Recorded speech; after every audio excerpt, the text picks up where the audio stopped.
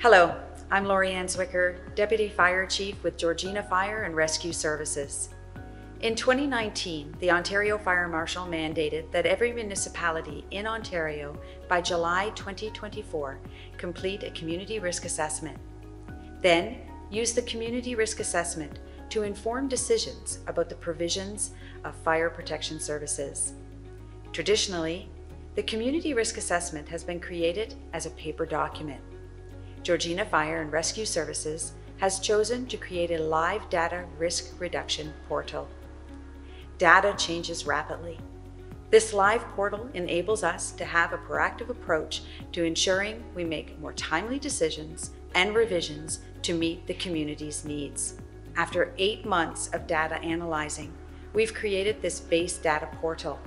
We will utilize it moving forward into 2023 to determine risks and risk areas and create target messaging to educate our residents and visitors to the risks. The town of Georgina is geographically divided into 8 neighborhoods. Georgina Fire and Rescue Services felt that using the neighborhood polygons for determining risk rather than fire department response zones improved community engagement and buy-in. The neighborhood risk assessment assesses risk at both a town level and a more granular neighborhood level.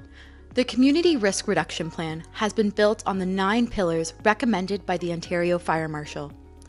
By utilizing these 9 pillars, we are able to build a community-wide risk plan that will prioritize our needs, evaluate the outcomes, and build sustainability. Community-wide response, an interactive overview of incident responses.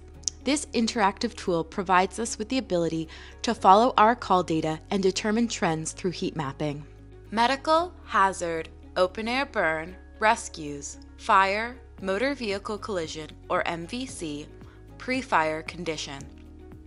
The 8 neighborhoods identified are Keswick South, Keswick North, Roaches Point Willow Beach, Bellhaven Ravenshoe, Sutton Jacksons Point, Virginia Duclos Point, Pefferlaw Port Bolster, Baldwin Egypt Eudora. The diversity of Georgina's landscape and its challenges for each community differ greatly. While Keswick South and Keswick North have a high population density, the urban communities of Bellhaven Ravenshoe and Baldwin Egypt Eudora carries its own challenges in respect to farming.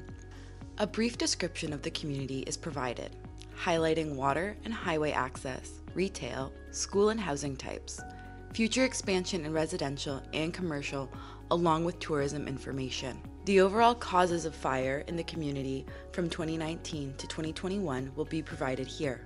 Community profile. Each community is provided with an infographic.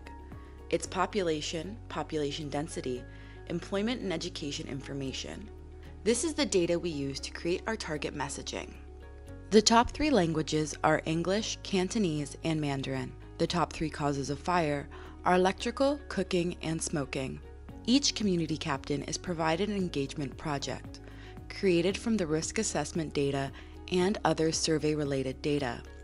For Keswick South, the data from our recent open house provided us with home escape planning and emergency planning kits. Residents in Keswick South stated that further education on these 2 subjects would be beneficial for their families. We're very proud that this new innovative technology was built entirely in-house.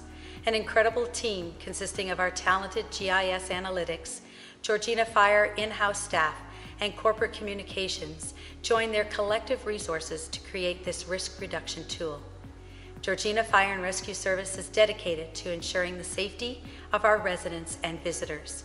As we move into 2023, we will continue to prioritize the community's needs, embrace opportunities, and cultivate relationships, building a more sustainable community overall and ensuring quality and preservation of life.